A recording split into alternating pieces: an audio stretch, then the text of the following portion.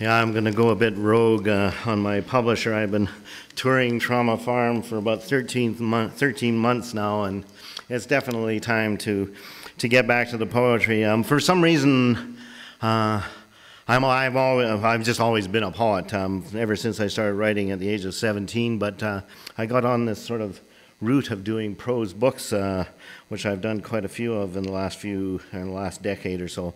But the poems are still where my heart belongs, and so what I'm going to do is kind of give you, I'm not going to read all of it, don't worry. I'm sort of going to give you a kind of overview of some of the work that I've done over the years. Before I start, though, I would like to thank Carol and Liz and all the many volunteers and people that have worked on this great festival. And boy, have I heard some events this weekend, and you should all be very proud of yourselves for which you're bringing here to Durham.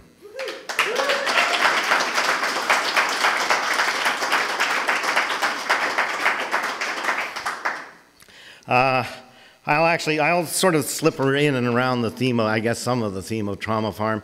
20 years ago, we moved to Salt Spring Island and started a small farm, and of course, have been losing money ever since. I always tell people that I write poetry to support my farming habit. And even as a poet, I think that there's something really bizarre about this, the economics about farming. But one of the great things about living close to the land is that you do get to eat wonderful food, which sort of shows up. But and so one of the things that happened to me as I was there is I didn't realize it, but I unconsciously started writing a series of food poems.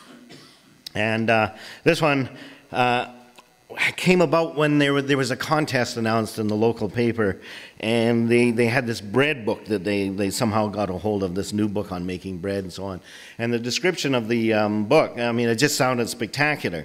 And I immediately started coveting this book, and because I am a real bread fanatic. And they announced that there would be a contest for anybody that sent in a memoir, history, poem, or a story about making bread or eating bread or whatever. And I got so excited about the book, I just sort of went upstairs and wrote this poem, which, as any of you know who write poems, that doesn't happen very often, that it just sort of comes streaming out of you. And all in my excitement, I sent it off. And then as soon as I sent it off, I sort of felt kind of guilty, like, you know, here I am, the chair of the Writers' Union, and 11 books of poetry, and I thought, I really felt like a sort of ringer. I'm supposed to be a professional. I shouldn't be entering contests like this for the locals, and goddamn, I went and won the bloody contest. So I was really mortified at that point, right, that I'd gone and done this. And then I got the book, and the book was useless.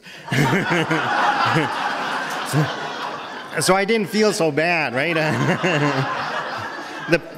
The pictures weren't very good. The book was, you know, badly bound and sort of fell apart immediately, and none of the recipes worked that well. So, but I did get this poem out of it, and it's called Another One in the Oven. The great breads of memory invest us with odd hallucinations, the steam from a brick oven, the heat of life melting in the back of my mouth, yellow butter on a broken French loaf, hot red pickled banana peppers chased by a crusty chunk of peasant bread to conquer the fever of an odd combination savored by my grandfather after he fled Napoli. I have known some astounding breads in your belly, and the way it swells under heat, pregnant with the population of the future, skin stretched as tight as a balloon, sprinkled with flour and the glow from the sun. I can trace our love like a feast that never cooled. Bread and raisins, bread with sugar and milk, bread and cinnamon, bread with mysteries like creation or birth, a woman's leaking breast, semen stronger than yeast. Old ways and ancient legends, bread and salt and punishment. Then someone dusted our hair with flour, the crow's foot creased our glances, and my joints started to sing on the stairs. But there was the life we devoured like a hot loaf, bread we ate in rain-verdant jungles, bread that rose slowly on glaciers, flat flatbreads, hard breads, pita and focaccia and 7-grain and baguette and chapati, buckwheat and rye and pumpernickel and corn and culture, the stuff of life, the grain that never dies, the mill wheel that grinds and nourishes our slender bones. Everyone knows I've devoured your bread or kneaded the dough of you and love and history and luck and circumstance. And it's true there are grim times when I am beaten down to the ground. Then I just rise. I rise again, and we find love in the oven. We discover a taste for desire and honey and age and married secrets that becomes a recipe for a way to live, a way to make and break our bread together.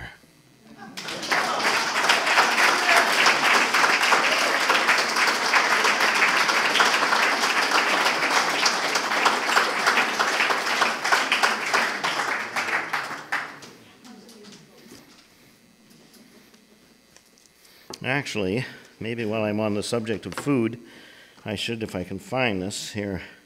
A friend of mine, this is one of the things that happens, of course, as you get older, came back from the doctor's office, and I got this plaintive email from him. Actually, though, he's a wonderful poet, Joe Rosenblatt, for any of you who have heard of him. Quite renowned and sort of retired on the West Coast now. Anyways, he wrote to me and said, that's it, you know, I'm a water-drinking lettuce eater, right? And I'm going to start an organization called Carnivores Anonymous, and do you want to be a member? And I, of course, naturally refused. I hope there aren't too many vegetarians around here. Hold on to your ears. And I sent him back this poem, The Hunger.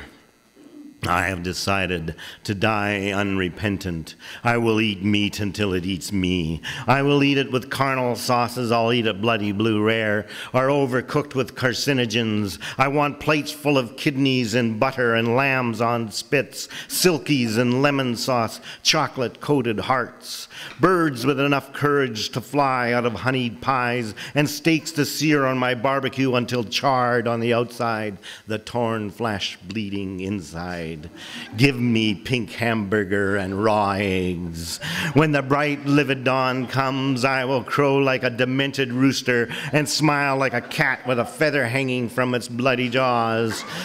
Chicken livers and onions, broiled spare ribs, wild turkeys, alligators, ostriches, elephants, I'll eat them all. And then I'll eat some more. My appetite for the world is larger than the world. Afterwards, I'll eat the furniture and the leaves on the trees just for dessert. And then I'll eat myself until nothing remains but this appetite for existence.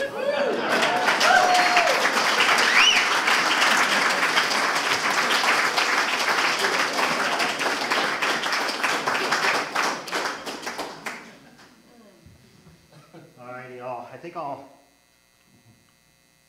move out of the food for a bit. One of the other things that happens, of course, when you're a writer, and I sort of wrote this book that's kept me on the road forever, and it's going to be good to finally get back home next month. It's like been 13 months of touring. One of the things that happens is you end up in some strange places.